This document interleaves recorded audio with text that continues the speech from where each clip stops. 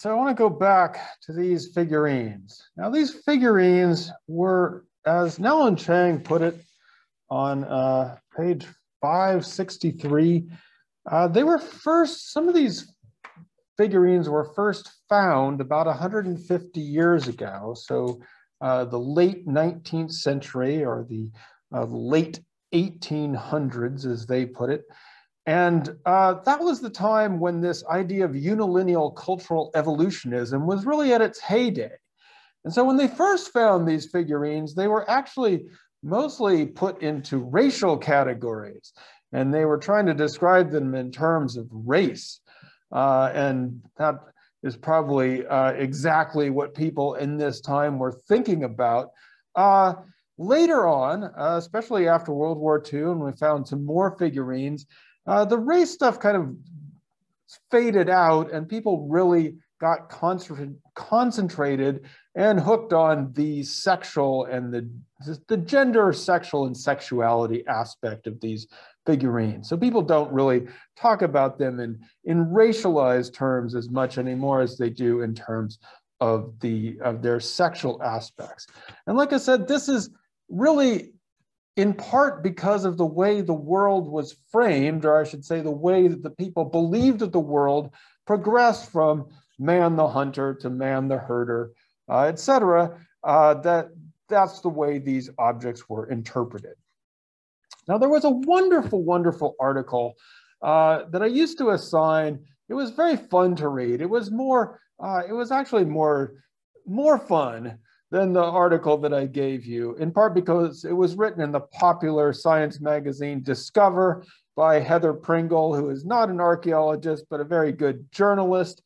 And this article was published in 1998, so it's now about almost 25 years old. The article was called New Women of the Ice Age. And what this article did was basically take some of the critique and the reassessment that we have been talking about, reassessing the role of women and the ideas of hunting and gathering, and looked at these figurines in a different way. And what Heather Pringle talked about is, they didn't really know what exactly the figurines were for, but one of the things that they kind of speculated about is that the females or women were using these in order to try to figure out the future, in order to read the future in a similar way that we would read lines on sort of palm lines and palm readings, and that some of these figurines are actually found in fragments all over the place. And so the idea was that they were actually using fire. They were basically making what we might consider to be crude figurines and then exploding them and using that in order to foretell the future. And this sounded a little bit out there, but they actually also had some analogies to contemporary hunter and gatherer societies. Again, that idea of ethnoarchaeology, where you don't want to necessarily say the people in the region are doing exactly what people did 10,000 years ago, but it was a kind of an idea that had some credence because people described this in recent times as well. And so this was one of the ideas about what these figurines might have been used for, was prophecy or divination. And Nellen Chang mentioned this when they later turned to their explanation of different ways in which these figurines have been explained. The other thing that came up in this article, and is the reason I had you skip that box in Levin and Schultz on pages 135 to 137, is that these figurines might have given perspective on the female body.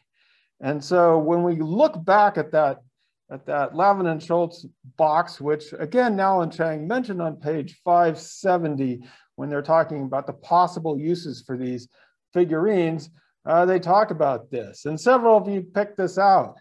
In fact, Aidan, what could explain the weird anatomical proportions that we see in these figurines? From what we read in the book, or the one that you have? The one from the book. say that like women were like looking down, and that was the perspective? Yeah, it's a pretty fascinating idea, right? So the idea is, yeah, if you're looking frontally at these things, they look weird.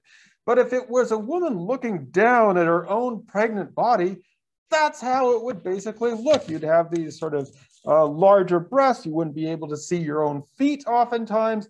And so the idea was that they would use these things in order to gain knowledge, not to give men knowledge, but to gain knowledge of their own bodies and their own selves during these critical times of pregnancy and reproduction. And they had basically a medical use to them. So there are several ideas about what the figurines were used for. And one of the wonderful parts about this article, which I always loved, is the archaeologist Jim Adovasio, who said, whatever it was that they were used for, it was sure that they weren't these poor females waiting at home for these guys to bring home the bacon. In other words, this was not some sort of primitive porn object. And Adovasio simply termed it, what crap. And so, like I said, this article was fun to read and was written about 25 years ago, or published about 25 years ago. But the thing is that even after that, even more recently, and Nowlin Chang's article was published in 2014, what they are responding to is, why is it that you can have this article from a long time ago that was really fun to read and really popular, and put out there a number of ideas that critiqued this idea of a male-dominated society, and yet every time we discover another figurine, people are talking about how it's a pinup. And so the theme of their article, or one of the themes of their article, is, why is it that we're still dealing with this stuff, even though there have been decades, 10 or 20, 30 years of critiques? You know, I could have probably assigned this, the New Women of the Ice Age article, to some of your parents. So why do we still have to do this 20 or 30 years later? Why is it still going on? And so I really like this article because it examines a lot of the myth making or the assumptions that were made.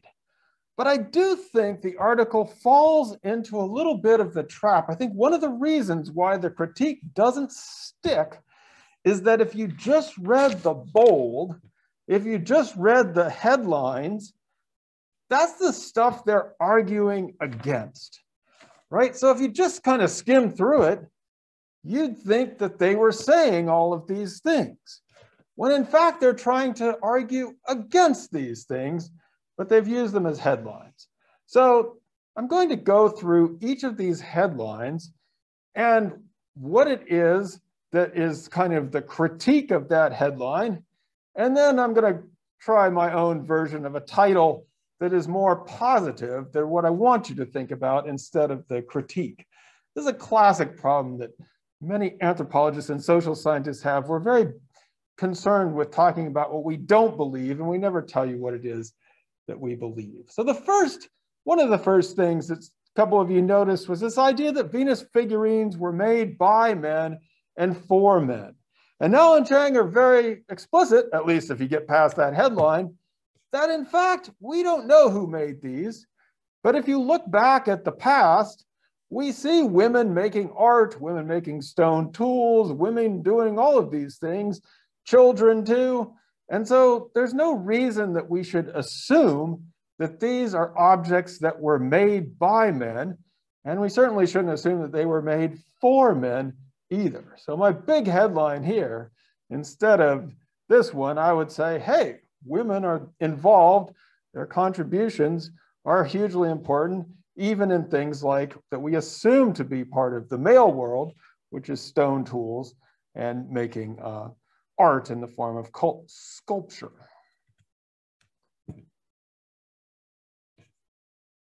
Second headline, only men are aroused by visual stimuli. John, what do you say about that?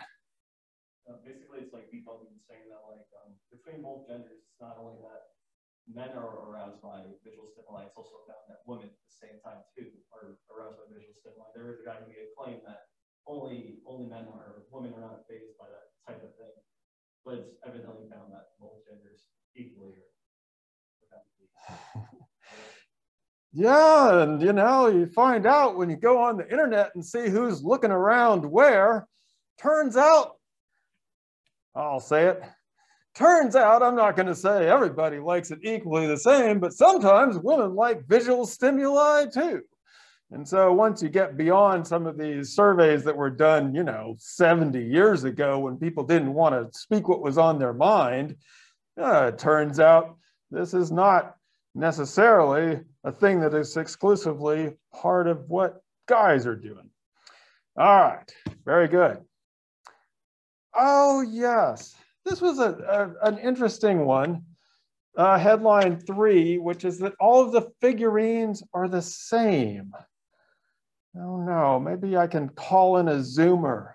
Brittany, are you there?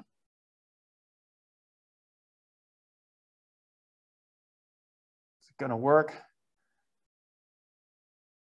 No. All right. Anyway. The idea was that all of these figurines had the same waist to hip ratio, and that this was kind of a sign of the evolution of what guys would like at the time. And what the headline should be, it's a complicated story, but basically it is that these figurines show us all kinds of variability and diversity in body shape and what is called the waist to hip ratio, or the WHR. So we are not dealing with, I forget the measurements, but you know, the 90, 60, 90, or whatever it is that is said to be ideal. In fact, we see all kinds of different waist hip ratios in these figurines.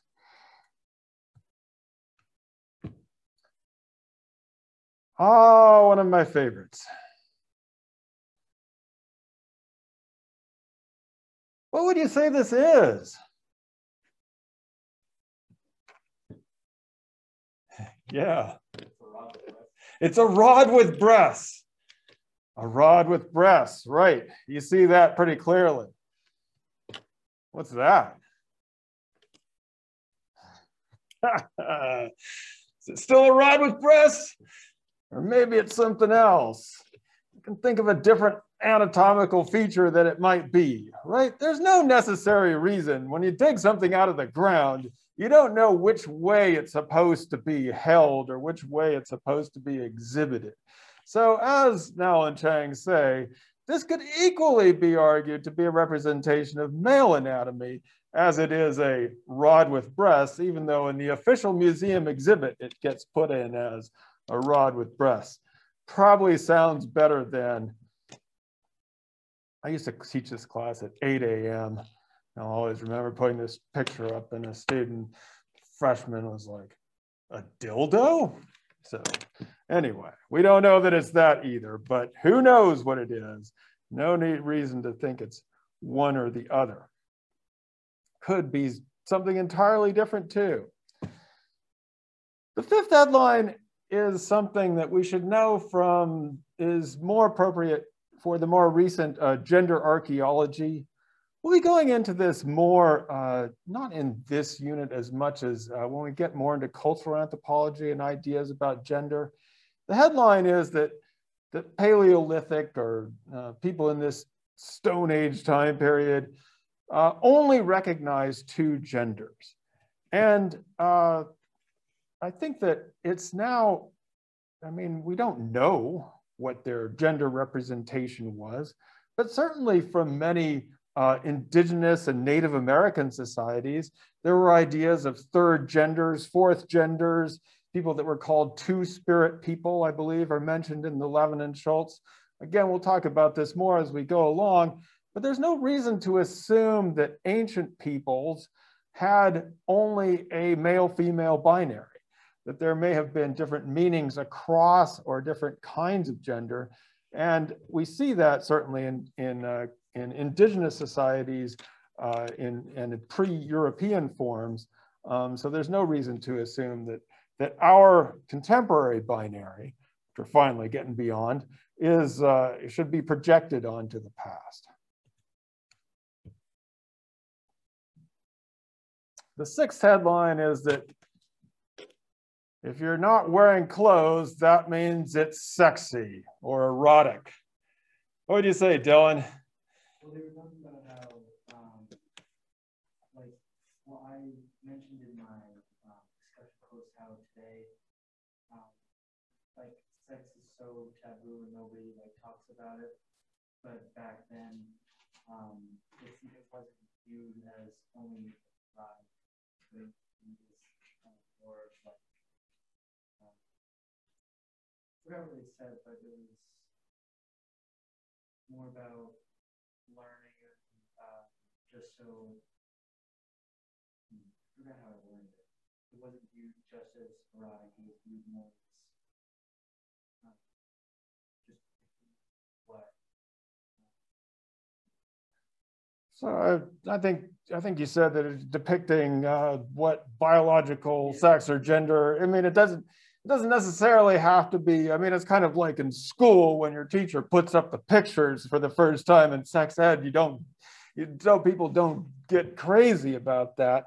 And basically, what I think they're trying to say here is that our ideas of what is erotic, let's say, bare breasts, for an example, that is one of the things we don't want to be doing in this country, but in other societies, that's not it's not something that people are even thinking about. It's not something that you would even necessarily notice.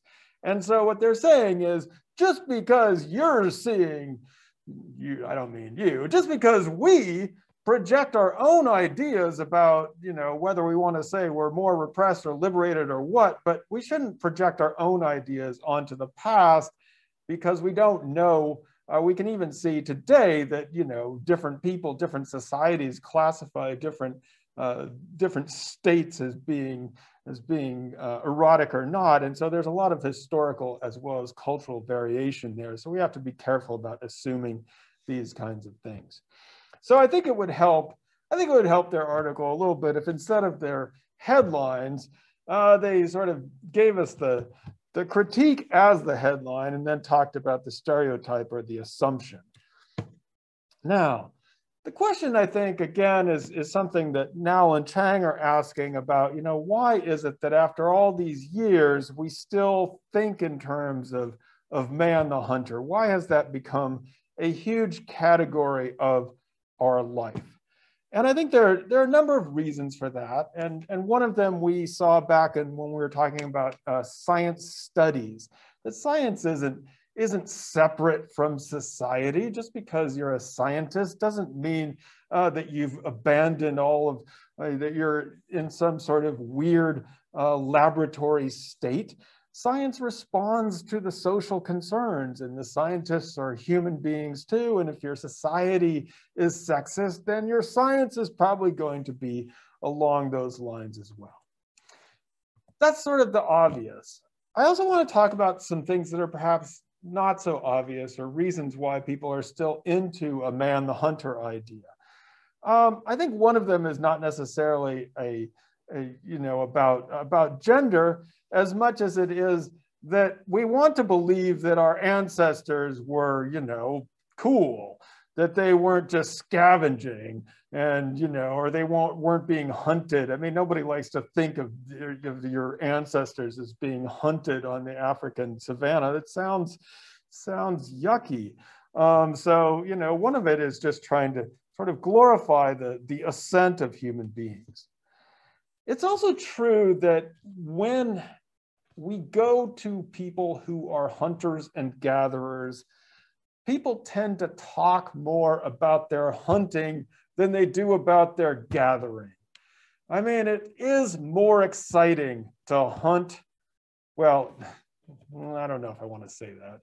It is, berries, they just don't lend themselves to stories. Tubers, roots, they're just not, they can, but usually people tend to talk more about, the one day. Now, it may be that the bulk of their calories come from the roots, tubers, and berries, but the once a month that you actually get something out there, it's more exciting. The other thing related to archaeology here, and we talked about this with archaeological methods, is that the things that we find in the archaeological record are often, the big bones. So if there was a mammoth, we'll see those bones, but if there were rabbits, those bones disappear. Similarly, with the instruments of hunting, if you have a spear with a stone biface, it's going to preserve. If you have a net, it is probably rotted away. Or sometimes some of those wonderful cave paintings, they're visible in ways that you can see the evidence for a relationship with non-human animals.